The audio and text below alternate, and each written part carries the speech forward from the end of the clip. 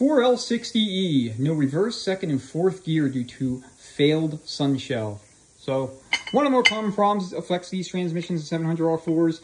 Early 4L60Es in particular, whatever reason, the factory used some very soft metal. The metallurgy in these things is just really, really bad. And so we see a lot of fracturing, a lot of decapitation of the head or neck relative to the body, the sun shell.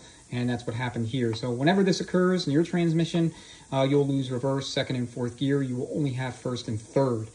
If you hear some kind of tinny metallic noise coming from the transmission as it's, the vehicle's rolling down the road, and it seems to be coming from the middle of the case, more than likely, the neck is in the process of separating from the body, and the shell is cocking ever so sideways where the lugs are coming into contact with the inner case wall. So if you hear that, chances are the thing will have to come out for overhaul very soon.